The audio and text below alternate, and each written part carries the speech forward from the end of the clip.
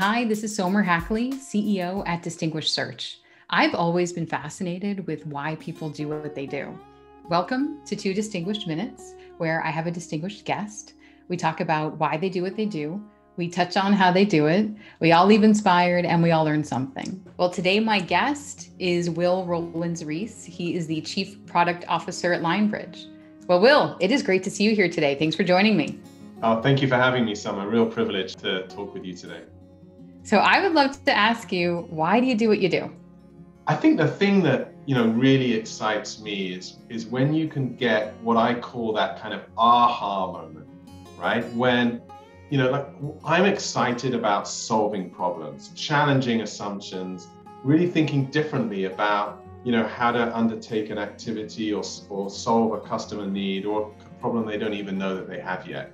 And when you can bring together some of your existing kind of Lego bricks, when you can build some new ones, tell your story differently, and you get to a customer or a user and they have that kind of aha moment that you've just done something which is going to make a real difference.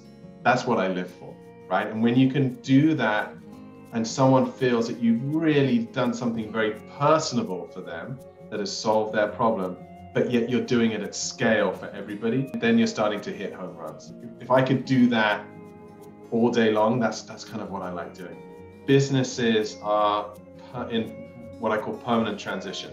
They're permanently having to evolve and adapt. And the only way you can adapt and change meaningfully is to start thinking differently about your problem. In everything that I do, every meeting I have, every roadmap I review, every feature set, every customer meeting, I'm trying to understand their why and what's stopping us from doing it differently, or what's stopping you from doing that differently. So if I can bring that challenge, right, and bring that thought process that starts breaking down either stated or unstated assumptions, and so that we can have that free space to then start getting creative and think about what that next solution set is. For me, if I can just be an ignition spark to sort of spark a differentiated idea process, a differentiated outcome, and then really let the experts and all the teams with all their knowledge then build and own that so it's their idea, right? Then I'm happy. Well, Will, it's a great message. I love how you spoke about those aha moments. So thank you for being here today and joining me. I really appreciate it. So it's my pleasure. Thank you again for having me.